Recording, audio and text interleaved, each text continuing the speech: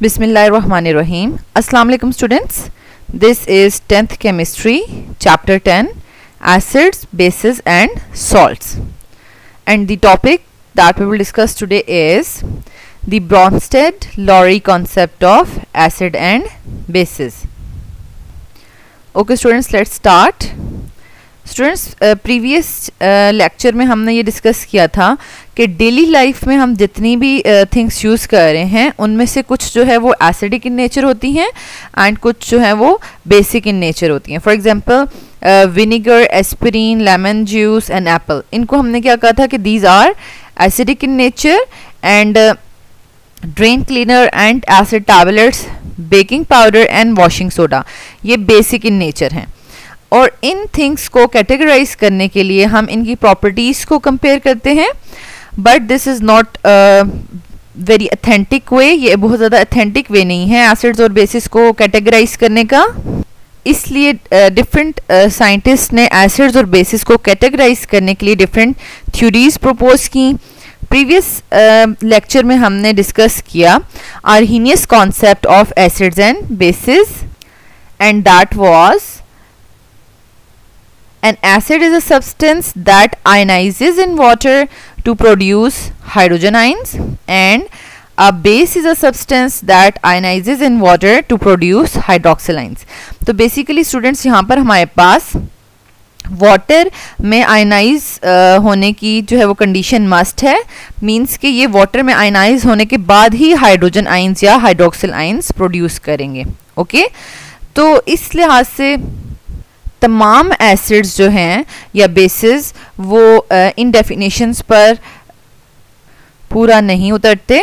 ठीक है, मींस कि इन कंडीशंस को फुलफिल नहीं करे ऑल दी एसिड्स और basis. That's why for example अगर इसकी एग्जांपल आप देख लें तो इसमें भी देखें हमारे पास HCl जो है वो प्रोटॉन ही डोनेट करेगा और सोडियम हाइड्रोक्साइड हाइड्रोक्सिल डोनेट करेगा, but in the presence of water. So there are some limitations of Arrhenius theory. तो वो limitations क्या हैं स्टूडेंट्स? सबसे पहले ये है कि it applies to aqueous solutions. Okay, means कि जो भी सब्सटेंस होगा वो वाटर में ही डिजोल्व होगा और उसके बाद वो हाइड्रोक्सिल या हाइड्रोजन आयन प्रोड्यूस करेगा.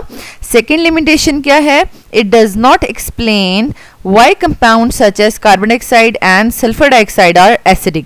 अब देखें स्टूडेंट्स, आर्हीनियस की डेफिनेशन के अकॉर्डिंग अगर कोई सब्सटेंस प्रोटॉन डोनेट करेगा तो वो एसिडिक है, और हमें कार्बन डाइऑक्साइड या सल्फर डाइऑक्साइड में कोई भी प्रोटॉन नज़र नहीं आ रहा.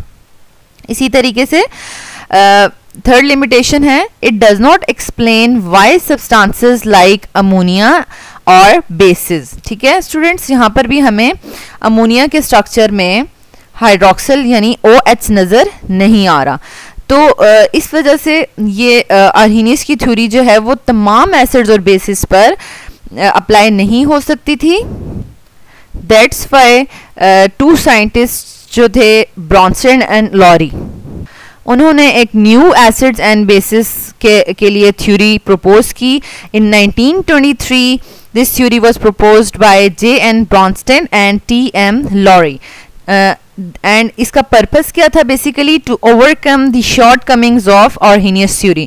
मीन्स कि आर्हीनियस थ्योरी में जो फ्लॉज रह गए हैं और जिन क्वेश्चंस के आंसर आर्हीनियस थ्योरी नहीं दे पा रही उन क्वेश्चंस के आंसर्स भी दिए जाएं और उन शॉर्टकमिंग्स को जो है वो ओवरकम किया जाए. और इस थ्योरी का को हम लॉरी-ब्रॉन्स्टेड थ्योरी भी कहते हैं. Let's see what is the definition of this theory.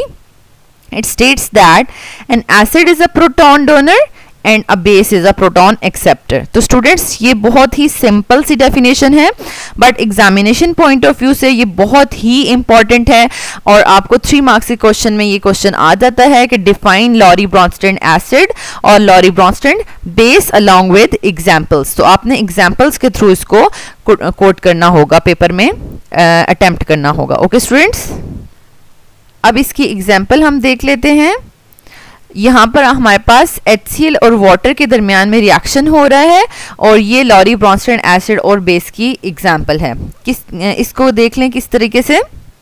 Students यहाँ पर एक और पॉइंट नोट डाउन कर लें कि यहाँ पर हम HCl को वाटर के साथ ही रिएक्ट करवा रहे हैं, बट यहाँ पर water as a aqueous medium जो है वो एक्ट नहीं कर रहा, ठीक है, as a aqueous medium act नहीं कर रहा, बल्कि ये यहाँ पर एज अ बेस एक्ट कर रहा है। ओके, यहाँ पर क्योंकि जो हमारे पास वाटर जो था हम एज अ एक्वस मीडियम लेते थे वो हम आर्हेनियस थ्योरी में लेते थे, बट यहाँ पर हम वाटर को एज अ बेस ले रहे हैं। अब वो बेस कैसे ले रहे हैं, जब हम HCl और वाटर को रिएक्ट करवाएंगे तो यहाँ पर स्टूडेंट्स नोट डाउन कर लें, HCl अपना प्रोटॉन डोनेट कर रहा है वाटर को और वाटर जो है वो उसको एक्सेप्ट कर रहा है, ठीक है।